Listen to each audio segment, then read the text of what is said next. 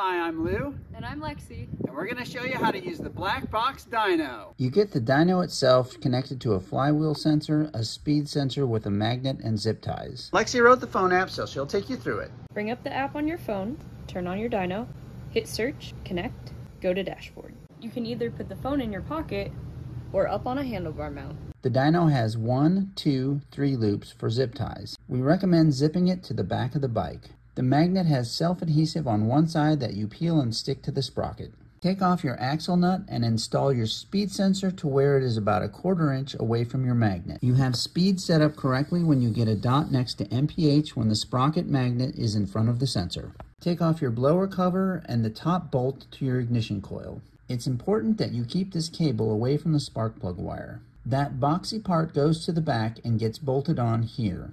The cable goes up behind these 2 wires, past the gas tank, and gets zip tied to the frame. Tuck the cable back next to the mounting lug so it doesn't get cut by the edge of the blower cover. You need about a 3/8 inch gap between the flywheel and the sensor. You know you have the sensor set up correctly when you rotate the magnet past the sensor and get a green dot by the RPM. We'll start the bike and look at speed and RPM. We're at 2,000 RPM and 9 miles per hour because the back wheel's spinning. And now we'll rev it up. Now we're going to set up for a time trial run.